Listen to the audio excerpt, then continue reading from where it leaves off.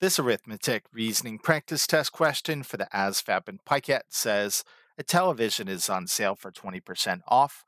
If its sales price is $800, what was its original price? So, in order to calculate its original price, we can actually use the sales price formula. Again, sales price, SP, is always going to be equal to the original price minus the original price times the discount amount. Now, in this case, we know our sales price is $800. So let's go ahead and plug that in. We don't know what our original price is, so we'll leave that as is. Again, we don't know what our original price is, but we know our discount was in the amount of 20%. And again, I'm going to express that as a decimal as zero point 0.2. So this becomes original price times zero point 0.2.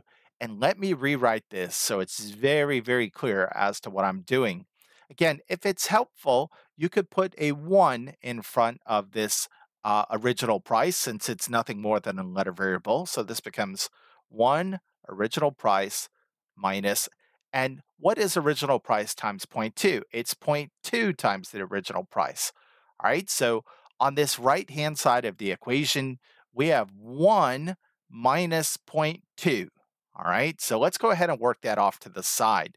What is 1 minus zero point 0.2? I know many of you could do that mentally, but let's do it the old-fashioned way here. Again, there's a 0 here. 0 minus 0 is 0. 0 minus 2 we can't do. We have to borrow. This becomes 0. This becomes 10. 10 minus 2 is 8. Drop down our decimal. 0 minus nothing is 0. So this becomes 800 equals, what is 1 minus zero point 0.2? It's zero point 0.8 of the original price. This says the sales price of $800 is equal to zero point 0.8, that is 80% of the original price.